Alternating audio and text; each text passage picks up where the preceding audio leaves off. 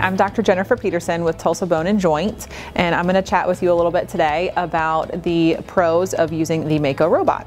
We are proud to offer the Mako robotic knee replacement at the Tulsa Bone and Joint Union Pine Surgery Center. When we do any knee replacement, we replace the surfaces of the bone with metal and plastic. So we're just essentially shaving off the ends of the bone to make way for a metal piece at the bottom of the femur and a metal piece at the top of the tibia.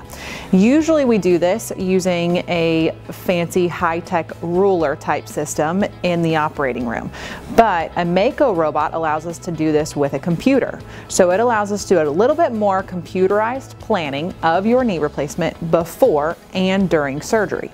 What this means is that I think it makes us a little bit more accurate and a little bit more precise when we're doing your knee replacement. Ultimately, what does this mean for you in the long run?